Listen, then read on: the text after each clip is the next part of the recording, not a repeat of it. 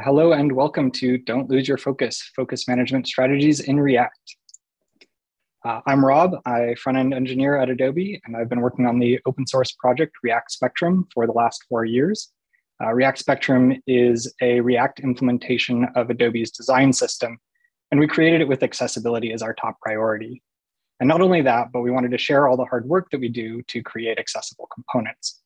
So without getting into the details too much, React Spectrum is built out of reusable hooks, where we've put all the behaviors that make a component accessible. And then I've also been fostering some good boys lately. And here are 2 photos of our favorite German shepherds. The top one is Tinsel, and the bottom one is Sultan. But you're here to hear about our focus management strategies, not be distracted by the dogs that I've fostered. Okay, one more detour, then we'll focus on the task at hand. I was trying to take a couple of nice pictures of Sultan, and I'll describe them here. The first photo is in focus with Sultan gingerly starting to grip the toy that I'm holding. This is just moments before he begins twisting to take his toy back in his determined way and completely blurring the second photo. 2 focus jokes in one, we're off to a great start. So much like Sultan's absolute focus on his toy and this first photo, let's get to it. So in my introduction, I mentioned that React Spectrum is built on top of hooks that handle all of the accessibility attributes and behaviors for our components. These hooks are published separately to our component library, and we use them to build all of our components. And these libraries are called React Aria and React Stately. And we'll be focusing on React Aria today. So what is React Aria and why is it useful? React Aria is a collection of hooks and components that implement various Aria patterns or aid us in implementing them. And the hooks support internationalization and help to normalize behaviors across different browsers and platforms. So take, for example, use button, which you might think is a pretty simple implementation, when in fact it actually contains some complexities relating to behaviors across input modes and focus behavior. Another is use combo box, which took us almost a year to develop. So there's a lot going on there, and we'll get to a little bit of what it does today. And another one that we'll spend some time looking at today is focus scope, which is a component that can do things like contain focus within a region or restore focus when it unmounts. React Aria is heavily tested, and we use it to build all of our components, and much of Adobe also uses those components. So what does one of these hooks actually look like? Well, here's the definition of use button. It takes props and a ref, and it returns button props. And props accepts a variety of information or configuration about your button. This ranges from the typical event handlers your button component would use, such as on key down and press handlers, to various attributes of the button, such as whether it is disabled to Aria attributes such as Aria label. The hook also takes a ref to the DOM node of your button, so we can properly call focus on your button should it be auto-focused. The hook will then return a set of HTML attributes that you can spread onto your button component. These are attributes such as event listeners for handling click and press events, various Aria attributes to reflect your button state, or relationship to other elements such as if it controls a pop-up. So this is a pretty common pattern in our hooks to have refs to various elements. And again, that helps us to manage focus. One important prop that use button takes is the element type prop. And this defaults to a button. This one's important because different elements allow and work with different attributes when you try to make them into a button. So for instance, a native button or an input might accept the disabled attribute, but something like a span really needs to have Aria disabled instead. Or in the case of focus, a button or an input is already tabbable and focusable, so we don't need to do anything. But a span needs tab index of 0 on it in order to make it tabbable. So by using our hook use button, you don't need to worry about the different behaviors. We'll do the work to normalize the behavior across the different element types. So here's a simplified version of how we might actually make use of the use button hook. And we can see in this that we just pass all of our props to use button, and then we spread the resultant button props directly on the element that we want to be the button. So in creating the various hooks for React Aria, we've come across a lot of places where browsers or assistive technologies fall short. And this includes a lot of focus management.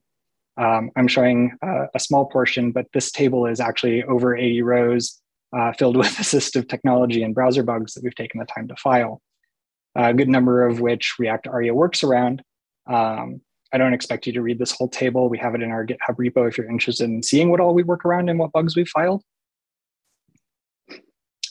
So how did we find all of these bugs, you might ask? Well, as I mentioned, we do a ton of testing. Don't worry, there won't be a test on this slide. It's just here to illustrate how many different combinations we take into account.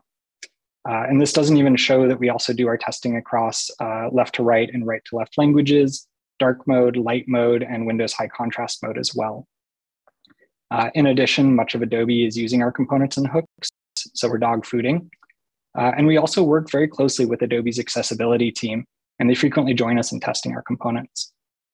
So what are our hooks and components that help us achieve this level of quality?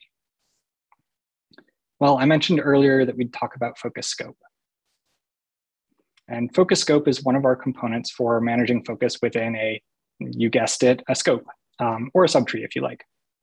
We frequently use focus scopes inside of dialogues, menus, any sort of popover really. And this is because it can do things like contain focus so that we cannot leave the scope. So for instance, let's say you've opened a are you sure modal. You don't want the user to do anything else until they've acknowledged the action. So they shouldn't be able to interact with anything outside of the modal. And the focus scope can also restore focus, which is important when your dialogue closes. You want focus to return to where the user started the action. You don't want focus to go to the body. That would mean that the user would have to potentially navigate through a very large chunk of the page in order to get back to what they were previously working on. So instead, our focus scope tracks where focus came from when we first entered the scope. And we do our best to restore focus there when the scope unmounts. Focus scope also has some other features that I've listed out here, allowing nesting and working with React portals. So here we can see a simple example from our docs site where focus is contained within the dialogue. We keep tabbing through it and we never leave it. And then when we finally close the dialogue, focus is restored back to the triggering element, that set profile button there. But focus scope is more than just an area that contains and restores focus. It also comes with a focus manager on its context that allows you to move focus yourself within the scope. Which brings us to the focus manager. So things that the focus manager can do are move focus forwards and backwards, and it can move focus to the first and last elements within the scope. And we use it to implement things like roving tab index, such as you might find in a non-native radio group. We use it in several of our components where navigating uses arrow keys. And we can use it easily inside of a focus scope because it's on the context, but that's not a requirement. It does have one limitation that we'll talk a little bit more about, which is that it requires all nodes to be in the DOM. And this has to do with the implementation of the focus manager, which utilizes something called a DOM tree walker in order to move focus around.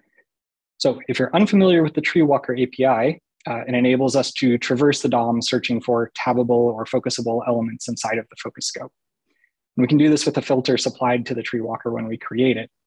This filter can actually enable much more than tabbable or focusable, but these are our primary use cases for it. And we can actually do things like distinguish between focusable and tabbable. When we ask the tree walker for the next element from whatever its current element is, it'll go in DOM order and it'll return the first element that matches our filter. And the best part is tree walker isn't something new. This has actually been in browsers since around 2014. I know, I was shocked. I only learned about it during the course of working on this project. So one thing to keep in mind though, typically React doesn't want you to go snooping around in the DOM. However, we found this to be necessary because you can't search the React tree itself. And as long as we're doing this all in one synchronous go, this is quite reliable. We never need to worry about React updating the DOM out from under us because when we need to walk the tree again, we'll just start from the last known component of interest and again, synchronously walk to the next element that matches our criteria. This pattern also allows our components to share space with parts of the DOM that React or React Spectrum or React Aria don't manage, or even components from other libraries, which can be great things for legacy products or working with other UI libraries. So to help show a use case for this, I pulled one of the lines from the earlier slide with the bugs that we've reported. And this bug is an accessibility bug, which is radio group orientation horizontal. The left and right arrows go the wrong way in RTL. And the first thing that we'll want to do is verify and demonstrate this bug. And so this is actually a video with audio and closed caption, so I'm just gonna hit play on it. Is to verify that we still have a difference between Chrome and Safari, which we can pretty easily do that. So I have here a code sandbox that might have a pretty normal setup for a pretty quick attempt at a radio group.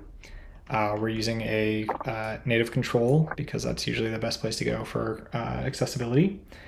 So we make our initial radio component, and it's got an input and a label. And then we also give it a name so that it can be part of a group. And then we make a radio group, which we do that with a div that we've set the role radio group on. And we've also decided that our radio group can only ever be horizontally laid out. And so we've added Aria orientation horizontal. And then we're going to take that radio group and radios, and we're going to just plug that into an application. And then I'm also going to put the application into a right to left language. And I'm going to do that by making use of a React Spectrum component called provider that just lets me easily change the locale of my application. So now that everything is set up, let's go ahead and actually try this in a browser. So I've got here Chrome on the right, and I've got Safari there on the left. And in Chrome, I'm just going to tab into this, and we can see the key that I'm pressing there along the bottom. And so I'm going to press the right arrow, and immediately I wrap all the way around and I'm at Louis. And if I press left, I go back to Huey. And if I continue to press left, I'll go through the list of them, and same thing for right. Now I'll go over to Safari, we'll tab into it, and then I'm going to press the right arrow, and we've moved to Dewey. That was to the left. And if I press left, well, suddenly I've gone back to Huey, so that's gone to the right. And what's more is if I press the left arrow yet again, nothing will happen. So I won't wrap around or anything.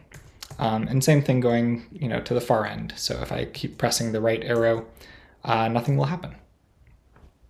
And so we've now verified that this is still an issue that we can solve. So what can we do about this? Well, we can use our focus scope and focus manager to move focus the correct way. If you remember from earlier, I mentioned that a focus scope comes with the focus manager. So let's start by putting a focus scope around our radio group. We'll do that there, and we'll end it right after the radio group. And if you were building this in your own application, you could actually put that inside of your radio group, but for brevity for this example, I'm just going to put it on the outside. So now we have access to the focus manager inside of the radio group. So let's go ahead and pull that out as well. And we can pull that off of the context using the use focus manager hook. And then I know that we're also going to have to deal with locale direction once we actually start listening for keyboard events. So let's go ahead and get that as well. And so we can do that with this little use locale hook, which works with the React Spectrum provider, and it'll pull the direction of the given locale off of the provider. So we set that, if you recall down here, locale is set to Arabic. And so yeah, so we're just going to pull the locale direction right off of the provider. So now we have enough information that we can start actually listening for keyboard events. And so I'm going to pull that in here. And I know this part's going to be a little long initially, and I will take a moment to go through it just as soon as I've finished adding it. I'll keep down. Okay, so the first thing that we're going to notice is that we're doing prevent default, and this is because native radio groups actually already implement roving tab index. So we don't actually have to do it here. All we have to do is take over the part where the arrow keys move it left or right. And to do that, we just prevent default. And then what we're going to do when we actually get an arrow right or arrow left depends on the direction that we get for the locale. So we want to either focus previous or focus next, depending on that. And we want wrap to be true, and that'll keep us constrained within the focus scope that we wrapped around our radio group. That's why I didn't wrap it around anything else, only around the focus, only around the radio group. So now if we hit left or right at the edges, it should bring us to the other side. And so let's go ahead and save, and then let's go ahead and refresh our examples. And okay, so I'm over here on the right in the Chrome window. And if I tab into this and I press left, we go left. And if I press right, we go right. And if I continue pressing right, we will wrap. And if I press left, we will go back to the beginning. So this is all behaving as it was before. And now if I go over to Safari and I tab in and I press the left arrow, we go left and it'll actually wrap around as well. And if I press right, we'll wrap back around to the right. Great, so we've solved our bug. I'd like to take a quick moment and point out that if you use our component level hooks for radios and radio groups, this bug and more have already been addressed, and so you don't need to re-implement it. The code that we wrote directly into our components for the sake of brevity has actually already been pulled out into those hooks. Okay, so we pretty quickly ran into some issues with some of our more complex components. Maybe elements weren't in the DOM all the time because it was a virtualized, or an element was a part of a tree hierarchy where its parent hadn't been opened yet. So enter our collection hooks. We have a single API that we call our collection API, and that can handle things like lists, tables, and trees, because really, what isn't a tree these days? And while writing components using collections, we found that it was pretty easy to lose focus to the body. Maybe we collapsed something that contained the focused element, or we deleted a focused element. And when that is removed from the DOM, focus is lost. For those who are unfamiliar with virtualizers, they are components that can handle rendering extremely large sets of data efficiently by only rendering what fits into the current viewport in reusable containers. As a user scrolls through the data, containers move out of the viewport, dump their contents, and are filled with new content from the data set on rotation, much like a conveyor belt. My editor says like a travelator. I said like a moving sidewalk. We compromise. She's Australian. As you may imagine, discarding DOM nodes can cause issues with focus management. So we developed some hooks and components that could help us with these issues. The hooks are a little bit tied to our collection API, so I'll talk more about the strategies that we used here. To illustrate what I mean about losing focus, I've put together a quick video showing a very common problem. In this video, I've used Nerdy Focus, which is a Chrome plugin to visually and obviously track the focus. You'll see it as a bright red box on the screen. And so in this example, we're in a virtualized list and we're putting focus on a list item. Then we're going to scroll the focused item out of view, as I mentioned in the last slide. And that means that our DOM node will lose all of its content and it'll be reused for another item. Meanwhile, focus is sent to the body of the document. And we see here that when we scroll the element that's supposed to be focused back into view, it doesn't get refocused either. Like that, we will go and select an item, and then we'll scroll it out of view. And we see here that focus was lost to the body. We'll scroll it back into view, and we see focus is still lost. So how do we handle these kinds of interactions? Well, here we can see an overview of how our focus management for collections works. And I'll be breaking this down further in a couple of slides. But the key takeaway from this is just that focus is never lost to the body. So we're going to, again, select an item in our list, and we're going to scroll it out of view. And then we're going to scroll it back into view. And then we're actually going to leave the collection, and then we're going to come back into the collection. And at all times, focus goes somewhere that is meaningful and obvious. So what are some of the hooks that we use to deal with these problems? Well, first off, we have a top-level series of hooks for specific components that will handle everything for you. Those are listed there on the left. The lower-level hooks that we use to build the component-level hooks can be quite complex, and we haven't solved everything with them yet. So they're still awaiting some documentation. And they include two that we'll talk about today, the use selectable collection and use selectable item. They also include use grid, which will eventually cover grid navigation as well as edit mode. That one is still pretty early in progress, so we won't be spending any time on that one today, unfortunately. I've also included our virtualizer here, and it's not that you would need to use our virtualizer, but the problems that we're solving for are commonly found in virtualized components. So I want to talk about what we've done in our virtualizer as well. So what is useSelectable collection? Well, it's a hook that manages interactions with selectable collections. Selection is actually a fairly small part of the responsibilities of this hook, though, counter to the name. It actually handles tracking the focused key or item, it handles type ahead lookups, and it handles arrow key navigation.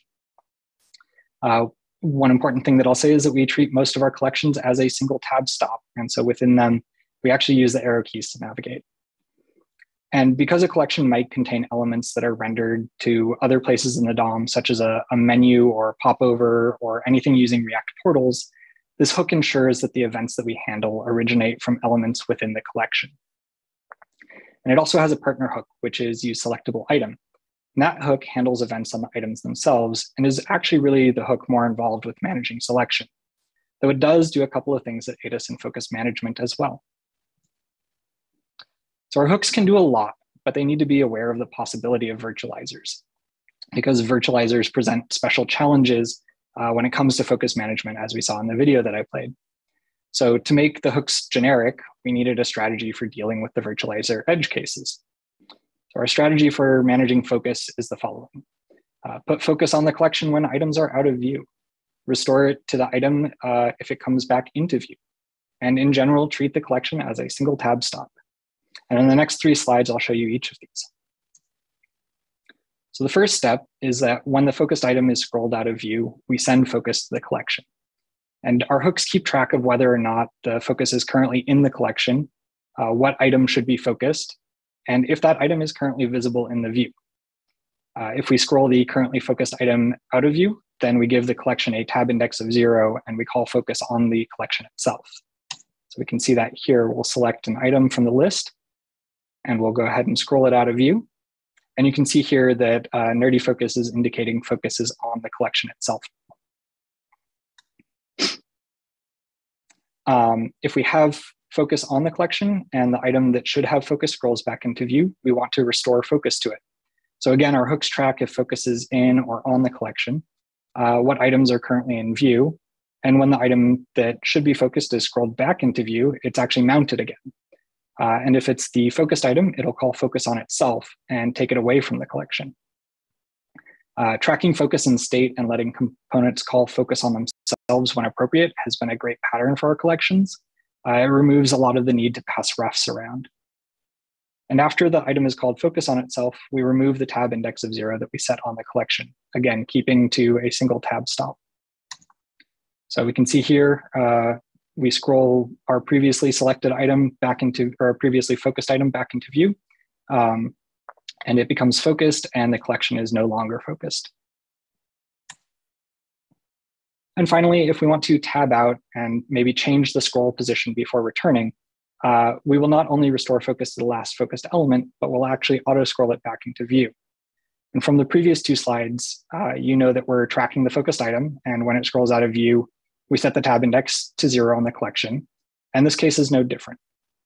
When we leave the collection, nothing special happens, but when we scroll the previously focused item out of view, we do set that tab index to 0 again on the collection. And so when we shift tab back, we'll actually go to the collection first. The collection then knows that it has a focused item, and so it scrolls the collection to the appropriate place. And when that happens, again, the item is mounted again, and it calls focus on itself just as it did before. So we again have the same focused item in this video, and we'll immediately tab out of the collection down to another link, and we'll scroll the focused item out, shift tab back, and we are back on our previously focused item. As a last note on this topic, it may be that there are many focusable items between the currently focused item and the next focusable thing outside of the collection. So for instance, maybe you have some buttons in your list or table on each item or each row. To deal with that, we make use of the focusable tree walker that we used in Focus Scope and Focus Manager. And when tab is pressed inside of a collection, we go and we find the last focusable element in the collection. We move focus there, and then we actually let the browser handle the event to move it outside of the collection for us. So because we know which key should be focused, we're not just limited to restoring focus to the previously focused key either. When we first enter a collection, if we tab into it or shift tab into it, we can have the collection go to the first or last elements respectively, like we do in this screen recording, which I'll show in a moment. The first interaction will be tabbing in so that we land on aardvark. Then we'll reload the page and we'll go to the last input and we'll shift tab in. And we actually go to an element that is not even in the DOM, the very last element, which is wombat. So here we are on the first input. We tab in, we land on the first item in the list. We refresh, go to the last input, we shift tab in, and we go to wombat. For those unfamiliar with type ahead lookup that I mentioned earlier, this is a great feature for traversing long data sets. As we can see here in this list of Pokemon, we have focus on the Pokemon Bulbasaur, and then we type CH and we get moved down to Charmander. And then we type GEN and we'll get moved down to the Pokemon Gengar. And all of this is powered by the hooks that I just mentioned. So we're going to track the focused key, and because it's a collection, we know all the text contents. And so we can move down to the item whose text matches the characters that we typed. And again, because this is virtualized, Gengar isn't actually in the DOM when we start typing that name. So I'll go ahead and play that here. So we start off on Bulbasaur, we type CH, and we'll move down to Charmander, type GEN, and we'll move all the way down to Gengar. So what if you have a situation where DOM focus isn't supposed to move, but you still want to have the same focused key tracking and scrolling behavior? Well, another component that makes use of the use selectable collection hook is combo box.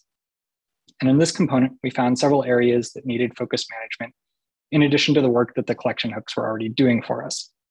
One moment. Okay, so at first thought, using Aria Active Descendant sounds like a great way to manage focus for combo box.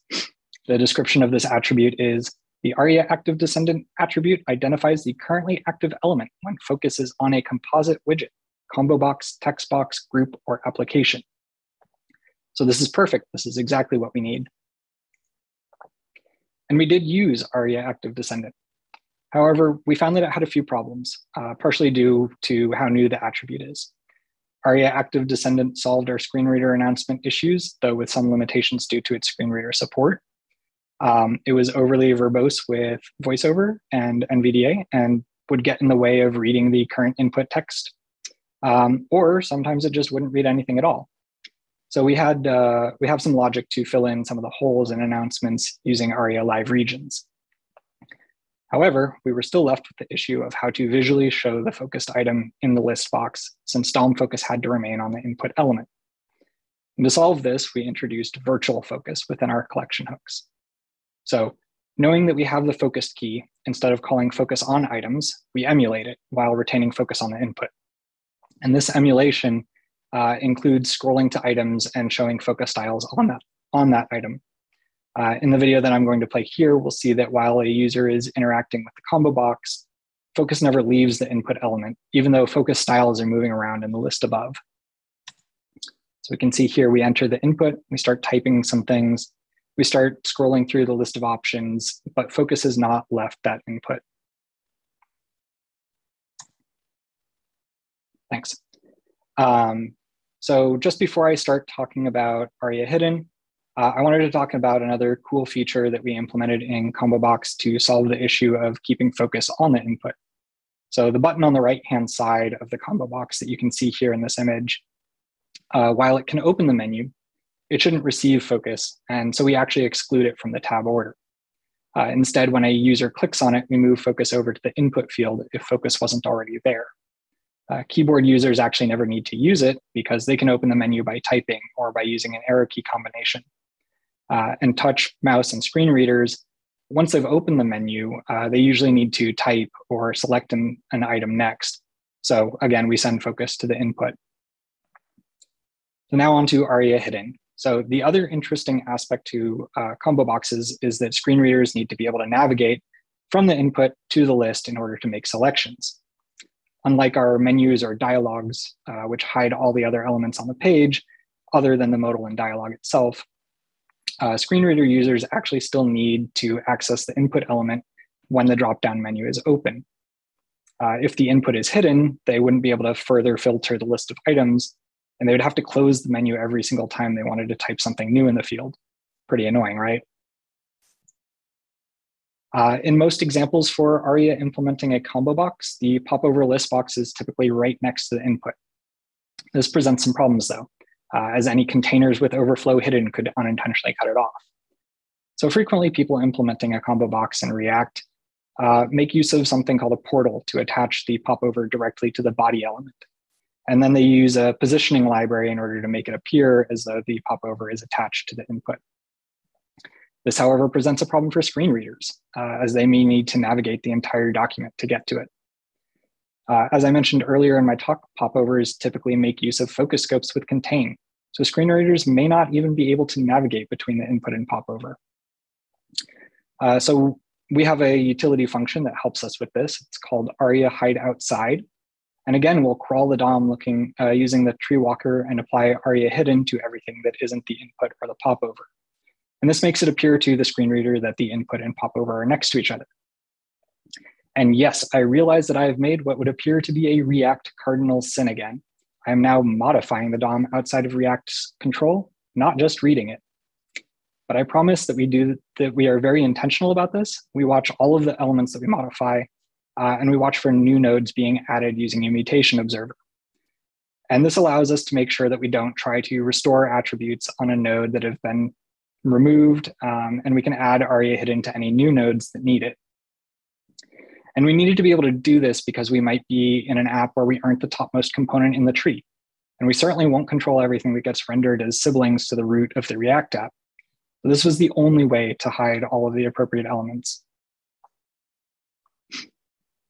Okay, I wanted to bring attention to one other interesting edge case that we came across. And this one isn't quite as general as some of the previous ones that we've covered. It's specific to certain components and certain situations. And in this case, in particular, number fields press and hold to increment or decrement. For those unfamiliar, this has a native implementation. It is input type equals number, which has little buttons on the side to increment and decrement the value in the field. These can be really tiny and hard to hit. So we built a version with easier to hit buttons, especially on mobile. And one feature that these number fields have is that you can press and hold on the buttons and it'll auto advance as long as you're holding. Another feature is that you can set maximum and minimum value on the number field.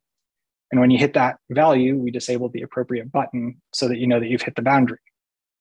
So because a keyboard user can, again, utilize these button behaviors through arrow keys, we actually want these buttons not to receive focus when you press and hold on them. However, screen reader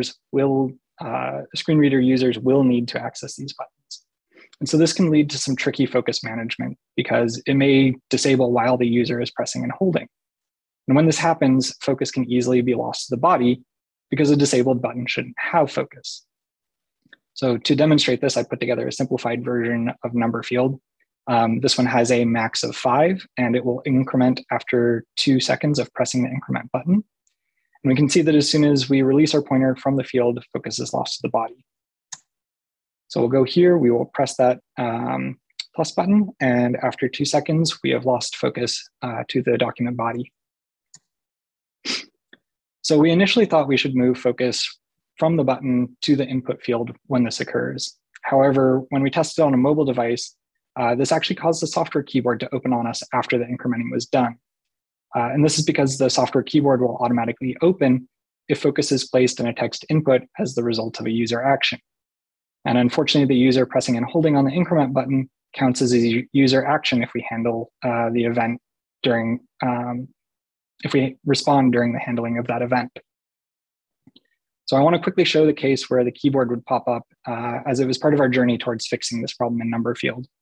So in this number field, we have a min of 0. And when we hold down the decrease button, it'll auto advance down to 0. When it gets there, the button will disable. And after that, and we lift our finger, focus will be moved to the input, which will cause the software keyboard to appear. So we're going to go and press on the decrement, and we will decrease down to 0, and then we release, and the keyboard is now visible. And not only that, but it actually moved the entire screen up behind us. So instead, we found a different solution, one that wouldn't move a user in the middle of an action or at the end. And in this particular case, we decided to make the disabled button focusable. Not tabbable, just focusable. This way, when the increment button is disabled, focus could stay on the button, and the user could decide to go to the input field or leave the component. But it would not open the keyboard, which was a really jarring experience. So in our current version, you can see the similar behavior, and the difference comes in at the end. Instead of moving focus over to the input, we leave it on the button, even though it's disabled. So we'll start with the same steps. We'll go over here, press and hold on the decrement, and when we release, we stay there. We've covered a lot of areas to be mindful of focus today. I've included some links to our hook docs, as well as some links to our source code for dealing with focus. I've also included a link to the Treewalker API that I showed earlier, and the code sandbox where I fixed the radio group bug using our hooks and components. And I do apologize, I forgot to include this slide in my submission. This is my contact info. I'm happy to answer any questions that we don't get to today on Twitter. Thank you all for coming. Wow, thank you. Thank you very much, Rob, for all that information. That's a lot of information. And I'll work with Rob and see if we can't get those slides also uploaded with his contact information. So that way, if you don't capture it here, you can definitely, as you grab those slides later for reference, have Rob's conference information for view as well. Because I think Rob and I were just talking about this. Hopefully those who are new to accessibility will definitely find the accessibility community, individuals like Rob, love a conversation, love questions. And Rob, I'll say that we didn't disappoint because we've got some great questions for you from the audience, even in your presentation. So the first question I'll ask is a little specific, but I think we're good with answering it. And that is, can you let us know how well React Aria play with TypeScript? I know we had a conversation with TypeScript earlier on this track. Can you give us some ideas of how well that plays together? Yeah, sure. It's pretty good. We are not a strict library, so we do have just a few instances where I believe it's undefined or null sometimes gets a little lost. But in general, we do use TypeScript in our library, so support is pretty good.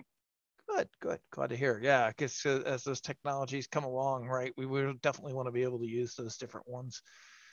Somebody asked, and just give your thoughts on this question, because you showed us a good example, especially around Chrome and Safari, on how the browser behaviors were different, right? In one of the issues you found. So how much do you try to unify browser behaviors across browsers versus just having the default behavior from the browser for native elements?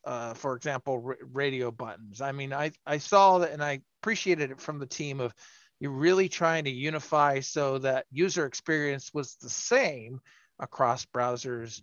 But how much does the team focus on that of I really want this pattern to be simple or similar no matter what kind of browser that individual is using? Can you talk a little bit about that?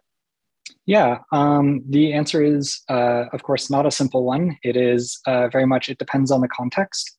So if we think that it is truly a bug and it is harming users, we will try to unify it to the one that makes the most sense. If it is truly something that is, a user would expect in a particular browser, we'll try and leave that alone. I mean, it's really about, like you said, I think it's important to remember that is context is the key, right? I mean, yeah. It would be so easy to say, oh, I'm going to fix this for this behavior, but it's back to, if it ends up becoming more frustrating and more difficult for the user, that doesn't work for them. That doesn't work for them. By the way, I want to say before we go on to questions, so you can pass the news on after the session. The puppies got some upvotes on ideas. A lot of people said they would stay for the puppy pictures, even though they came for focus for the conversation. So I know that makes GSDs feel proud when they know they get some upvotes because they're so pretty. There they go. There you go. Right. Exactly. Some good old boys there. One of the questions that came up that hopefully you can help give us more information is, have you tested the virtualized collection behavior with keyboard users, like putting focus on the whole list invisibly?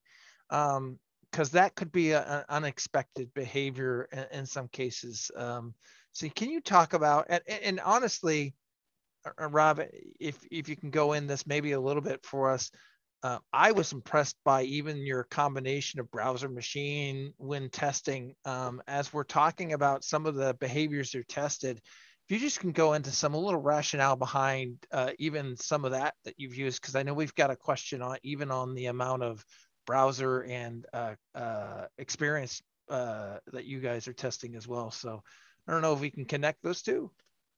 Yeah, I'll do my best. So the list of our testing matrix really was born out of the very first component that we worked on, which was button. And we have actually a great 3-part blog on how difficult it is to normalize button behavior across browsers and assistive technologies that I very much recommend reading.